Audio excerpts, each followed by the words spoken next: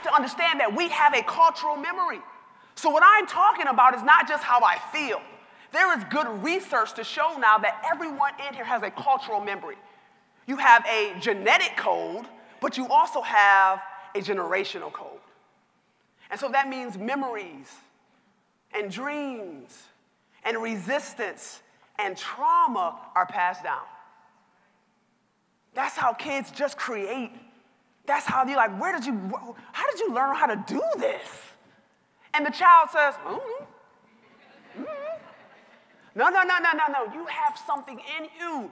And it's our job as educators to unlock it, to help it grow, to nourish it, but to understand the social context that you have to grow it in. It's not ahistorical.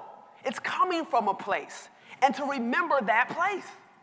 So what I'm arguing here is that what we say we want kids to have, they actually already have it. I'm gonna give you some examples. We want students to have social and emotional intelligence. And we don't understand how that is deeply tied to art, particularly hip hop. So let me give you an example. Have you ever seen a hip hop cipher?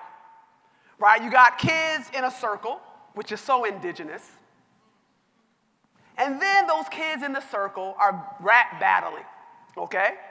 So you have a female MC who's spitting fire, and then you have another MC who wants to go. How does that next MC know when to go? Does he or she raise their hand? I would like to rap.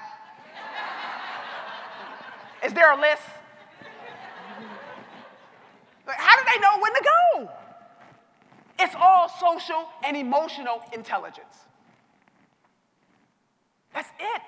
They have to feel everything that's going on, listen to every single person who's spitting, and if they repeat something that has been said, it better be dope. And you're going to tell me this kid don't got social and emotional intelligence? Critical thinking and problem solving. That's hip hop.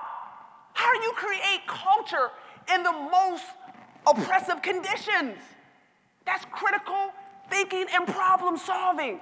How do you have someone like Chance the Rapper with no record deal about to win a Grammy? That's critical thinking and problem solving. Grit and optimism.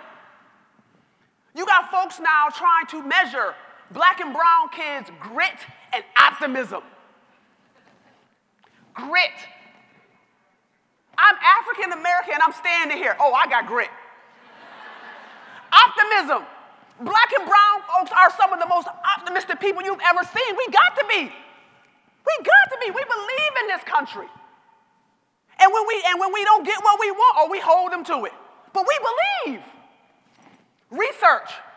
Ask these kids about Meek Mills. Where Drake getting his rhymes from? Oh, the research is real. They got receipts for this stuff.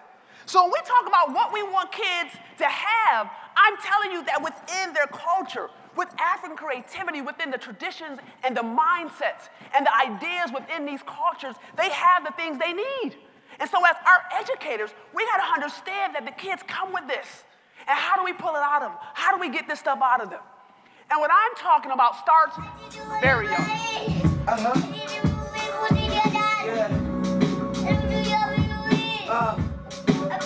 Alan, hit it. Alan, hit it.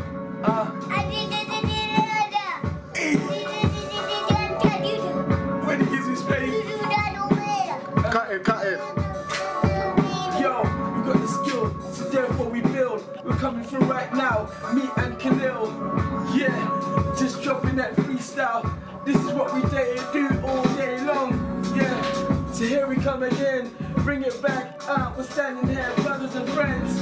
Right now, he's go. Going, go.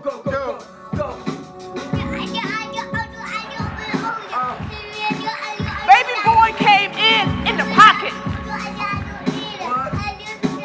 Full body. Kinesthetic brilliance. Understanding that African creativity is so much about full body learning. Learning not from here to here, learning from all the way from your toes to your crown. That's what you're seeing. And always in the pocket. And you saw him. As his uncle was talking, he was looking at everyone. And what we know is that gibberish is early learning. That's exactly what we want from an early learner. But now he's putting his hip-hopness, his identity in his early learning.